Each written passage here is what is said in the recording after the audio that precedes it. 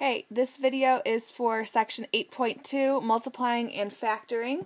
Our goals are we can multiply a monomial by a polynomial, and we can also factor a monomial from a polynomial. So I'd like to remind you to make sure that you have completed the lesson check problems for section 8.1, and with that we will get started. Today we're going to use the distributive property to multiply a monomial by a polynomial. Remember, a monomial is a single term that usually has a variable, and a polynomial is just several monomials adding or subtracting together. So let's take a look at this example, and here's a visual for you on the right that you can take a look at. We're distributing. So take the 2x and draw some arrows, and we are going to be multiplying, obviously. So we're going to have 2x times 3x plus 2x times 1. Remember, we're just sharing that number in front. And lastly, let's use our skills from chapter 7. We're going to be multiplying the 2x and the 3x, and we get 6x to the second, because technically those are little ones up there.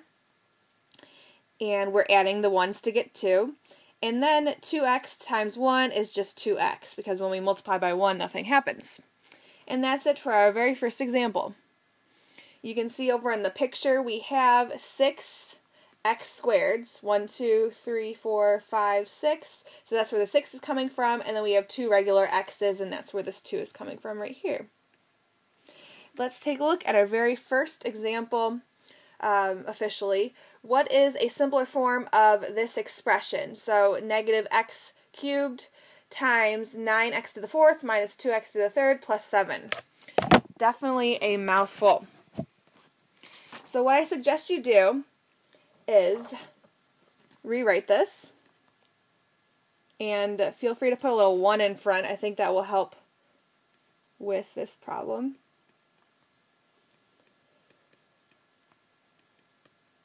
Okay, we are definitely distributing that term in front, so draw 3 arrows this time, because there are 3 terms.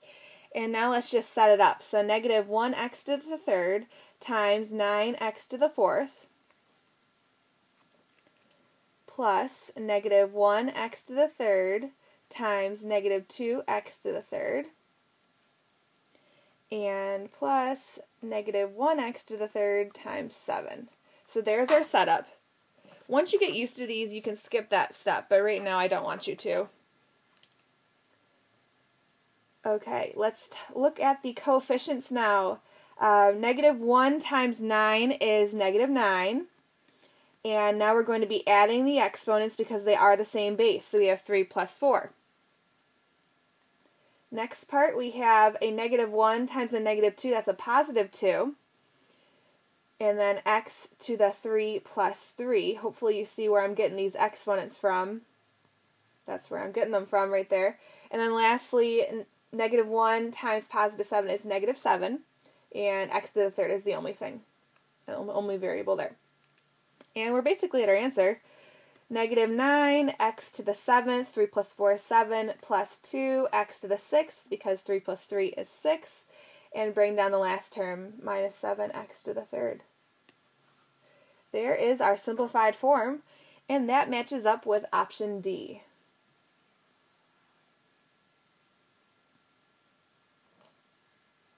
So we just used the distributive property to multiply a monomial by a polynomial. Now we're going to learn how to factor, and I know you have been introduced to this last year. Factoring a polynomial reverses the multiplication process.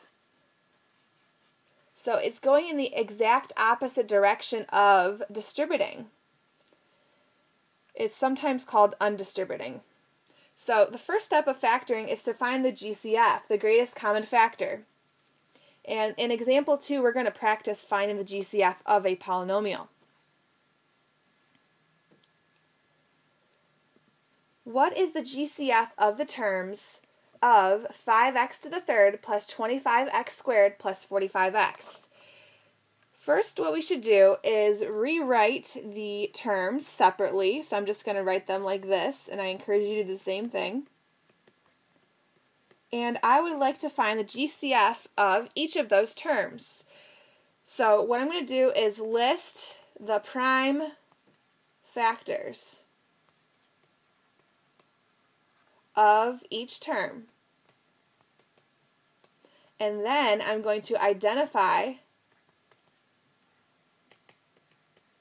the factors that are common to all.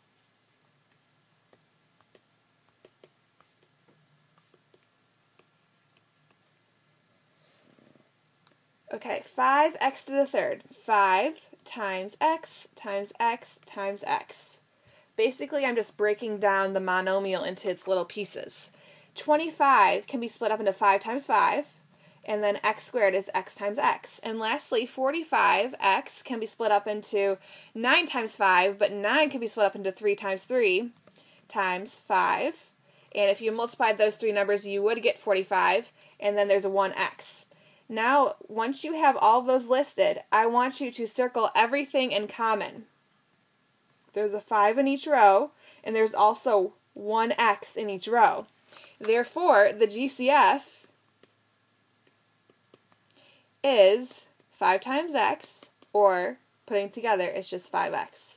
That is what the GCF is. And we got that by listing all of the factors of each term. Once you have found the GCF of a polynomial's terms, you can factor it out of the polynomial. Remember, factoring just means reverse distributing. So we're going to put the GCF in front of the rest. So, step 1. We need to factor this polynomial. Step 1 is to factor the polynomial by finding the first factor in each term. Okay, basically what we're doing is we're finding the GCF. So I'm going to write find GCF of each term. So same process as the last example. 4x to the fifth equals something, 24x to the third, and 8x. So now take a moment and write the prime factors and also split all the variables up. There's 5 of them, so we have 5 x's there. 24 can be split up into 2 times 2, that's 4, times 6, which is 2 times 3.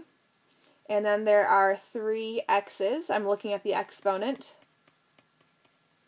And then 8x can be split up into 2 times 2 times 2 times x. Now, let's circle the like terms.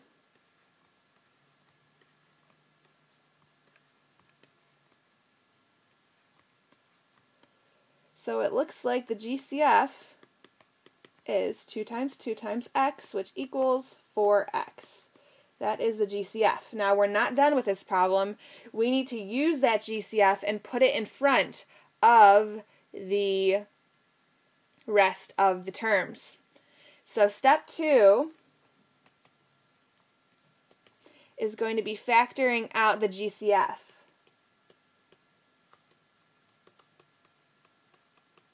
So that basically means we're going to take the 4x and put it in front.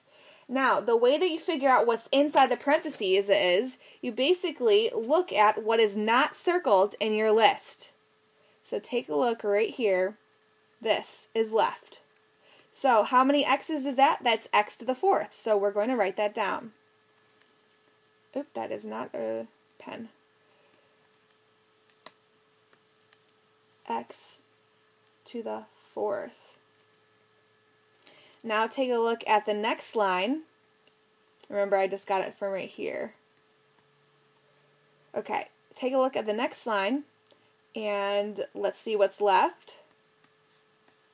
We have 2 times 3, which is 6, x, so that's x squared. So 6x squared is left. And last one, the 2 is left. So plus 2.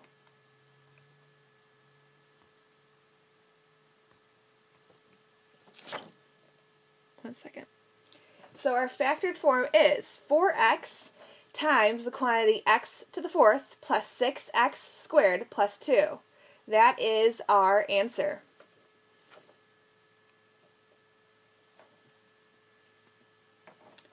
Example 4. A helicopter landing pad is sometimes marked with a circle inside a square so that it is visible from the air.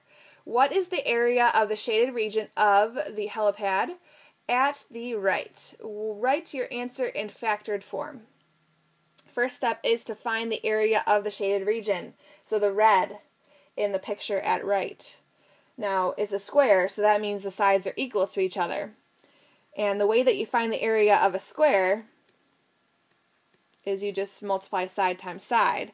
So it's going to be area of square, I'm going to use a little subscript, is 2x times itself. And that equals 4x squared. So area of square equals 4x squared. Now let's find the area of the circle. Basically what we're doing is we're finding the area of the square and subtracting the area of the circle because the shaded region is only the little corners. And the area of a circle is always pi r squared. They tell us right here in this picture that r is x, so you just have to replace it with an x instead. So the area of the circle is pi x squared. Now, to find the area of the shaded region, you just subtract them. So it's going to be 4x squared minus pi x squared. Now, I know it looks weird, so don't freak out. It's all right. We're done with step 1. Step 2, factor the expression. Find the GCF.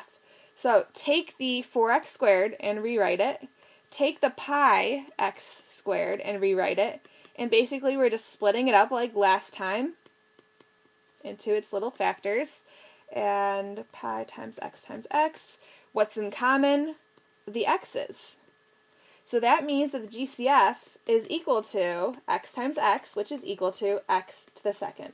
That is the GCF. Now the very last step is to take that GCF and put it in front. So let's rewrite 4x squared minus pi x squared. We're going to take that GCF and put it in front, so x squared. Now remember, to find the rest of what's in the parentheses, you take a look at the above, and you basically just circle the rest. And I'm using a different color, so hopefully it pops out to you. And rewrite that inside the parentheses. So 2 times 2 is 4. And then there's a minus pi involved. You see there's a minus sign right there, so minus pi. And that's it. The factored form is x squared times 4 minus pi. Take a moment, feel free to rewind, pause at any point. Try the lesson check for this section if you feel comfortable. If not, wait until we do problems like this together during class. And another reminder, make sure you do 8.1 lesson check. Have a good one.